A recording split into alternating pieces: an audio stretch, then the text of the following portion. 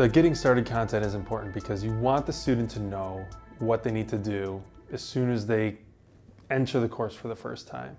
What you don't want to have happen is a student who feels lost or they feel confused by what they're supposed to do when they first enter the course. So it's always important for their first impression to be clear and to be, I guess, specific as far as what they need to do next to start to get into the content of the course.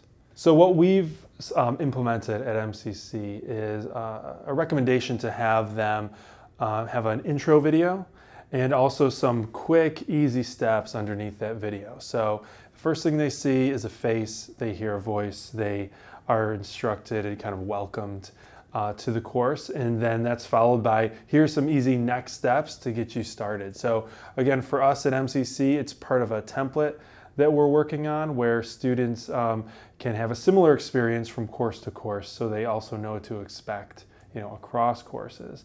And again, that's, I click on the course for the first time, I have a quick message from my instructor, and then some next steps on what to do in the course. A potential pitfall for a welcome and getting started section, I guess it could be overcomplicated.